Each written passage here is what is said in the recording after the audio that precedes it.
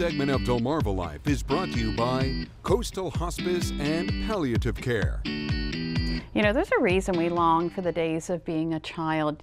Many of us miss a season of life where we essentially had a carefree existence, where we had the time to lay in the grass and look up at the sky and dream about what we might be when we grow up. Yeah.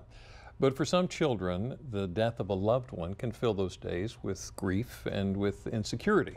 And that's why Coastal Hospice invites children in that situation to hope and healing with horses. I'd like to introduce to you this afternoon Elaine Capon, who's the president of Coastal Hospice and Palliative Care. This is Reverend Sharon Hutchison, who is the manager of Spiritual Care Services. Good afternoon. Thank you so much for joining us. Yeah, thank you. Thank you. Okay, so hope and healing with horses. What is that? Give us an overview. Hope and Healing with Horses is an event that we host annually to support children who've lost a parent or sibling, grandparent, a closely connected family member or loved one to death. And we encourage them by using the horses to find ways to share the emotions, the feelings, the experience that they've had in that loss. Why horses? Horses are uniquely suited for this because as prey animals, their survival depends on reading their environment, reading the situation, being very intuitive about people. And so they really can connect with the child and understand the child's vulnerabilities. And all animals have been shown in research to be very therapeutic for children because they're non-judgmental, there's no expectation, there's a privacy because horses can't tell. So the child can just relate to the horse and tell secrets to the horse, and they're large and they're furry and you can hold them, you can wrap your arms around their neck and give them a hug, and it just works very well. That's awesome. Yeah. So we've all grown up. Remind us what it's like for a child, what they face going through grief and death. Children often feel very isolated going through losses.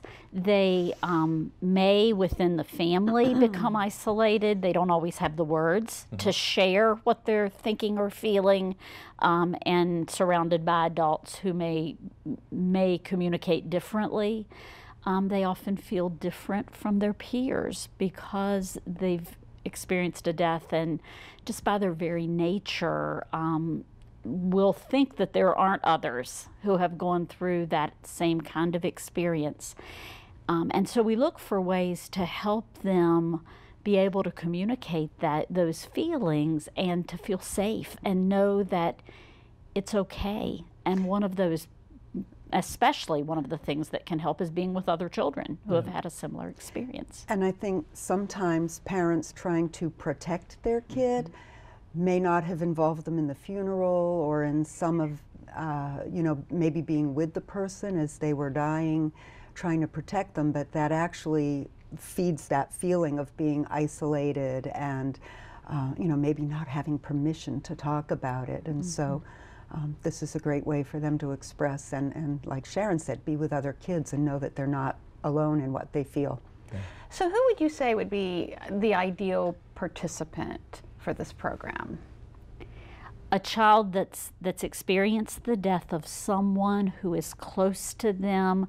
We typically encourage that to be within about the last 2 years.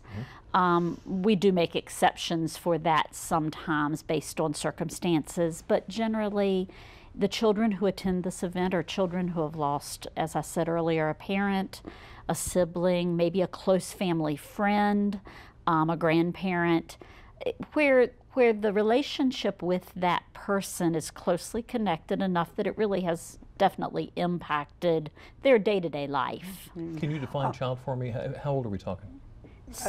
I was going to say, 6 years old to 14 years old. Okay, Yes. okay. 14, okay. And it's not limited to non-hospice families, right? Correct. It's open to any child in the community that's had a loss, a significant loss.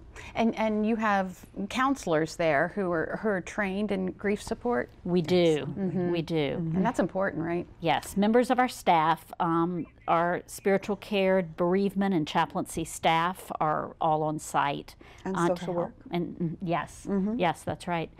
And we not only offer support for the children, but each child must be accompanied by an adult, typically a parent or guardian. And so there's some opportunity for the adults to also have support through the help of one of our social workers as they look for resources, particularly about how to help their children, how to support their children. And the day is designed so that there are different activities for the children as well as for the adults. The adults get some education about what their child may be going through, and get an opportunity to kind of be with other folks that have lost someone also. Thank you so much for doing this. Give us the wheres and the whens. Sure. The event is held on will be held on September the 29th at Kindred Spirit Farm on Johnson Road here in Salisbury. And it is, again, as we said, open to children 6 to 14. We do ask that you call our office to register in advance. So it's free. For our planning, it is a free event. That's great. All right, Starts Elaine. at 9 in the morning, 9:30 to 3. 9:30 to 3. Elaine Capon and Reverend Sharon Hutchinson, thank you both for being here this Yes. afternoon. Thank you and so thank much you for doing having this. us. Yes.